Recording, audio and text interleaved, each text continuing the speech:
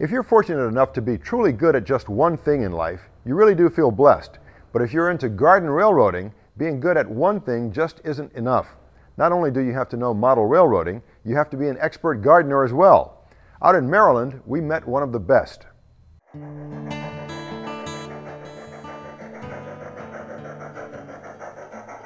This railroad is a work of art. A work of art in the making for the past 20 years. Jim Strong is the artist. Strong is a self-made model railroader, as well as an amateur landscape architect.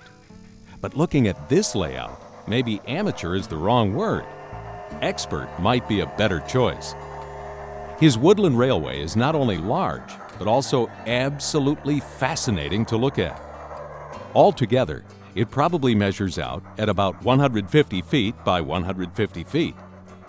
It's laid out in two main sections. There's the section that was built in the woods behind his house.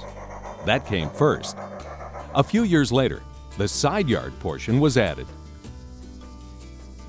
Once I did get some track down, then I started thinking about, well, what do I want to put around it? And so as time went on, first of all, I was getting plants, and I killed plenty of them, trying to get them to grow in the shade. But eventually, I found the ones that would survive. They didn't have to grow, they just had to survive. And that's where we got to the yews and the little cedar trees you see here and things like that. You know, I found moss that grows really well here and does a good job of keeping erosion down. And I found the plants, and then to keep it sort of, I always wanted to keep an eastern flavor to it, so that's why I went to the kind of rocks I have here, rather than yellow or red rocks that are typical of the West. So these are basically Pennsylvania fieldstone, which, you know, come from Pennsylvania. I would guess that I've used about 3 or 4 or 5 tons of rocks so far. Some of the same things that make Jim Strong's layout so impressive are the suggestions he would offer to anyone considering such an undertaking. Make sure you have a strong theme. The railroad has got to be as much fun to look at as it is to operate. Different things can help accomplish this. Make sure there's a certain amount of visual isolation in your design so that the entire railway can't all be seen at once. And I like it where I have to walk around to see everything, just like on the real railroad. If you flew over one in a helicopter, you couldn't see the whole line at one time. They go through trees and through mountains and things like that. So that's a kind of visual barrier that I wanted to have on the railroad. So I've planted trees for one thing, and large bushes. The trains go through around hills that I've built up out of rock and stone.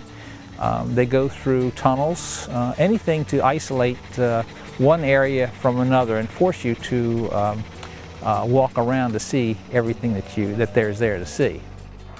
Jim suggests that a layout design be as natural as possible, just like it is in a prototype. Let it follow a natural path, and the path of least grade and least resistance. Build it like they'd build a real railroad. One thing you might want to do is build on a raised planter. It's easier to see, and it's easier on your back, not as much bending over. And when you design your layout, make sure you provide for lots of easy access, as well as operating flexibility.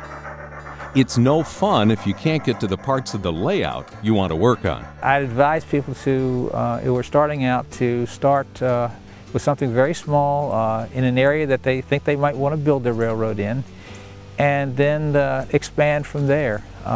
Don't try to do it all at once. Don't try to plan everything out on paper first. You might have plans on paper, but don't try to do it all at one time. You'll find that you try to build too much, you'll get frustrated, and you'll never get done. But if you have a chance to start small, you'll see what you like, you'll find out what you like, and you can go from there. And just listening to the names of the towns here, Hemlock Hill, Tall Oaks, Willow Flats, and Woodland Junction, give you a little bit of an idea of what kind of plantings Jim likes to use. Up in the woods, I found that yews will survive nicely. Actually, they'll grow. Then azaleas grow well in the woods. They're a shade plant. They don't necessarily bloom up there, but they do grow and survive. There's a arborvitae that seems to grow well in the shade, although most people think of them as growing strictly as sunshine plants. But it's funny, there's one that has a vertical leaf and then another one that has a horizontal leaf. And the one with the horizontal leaves, I guess, that catch the sun better, do well in a partial shade. And they'll basically survive. Then there are boxwoods, American boxwood and English boxwoods that seem to do well. On the Woodland Railway, the big details are pretty noticeable.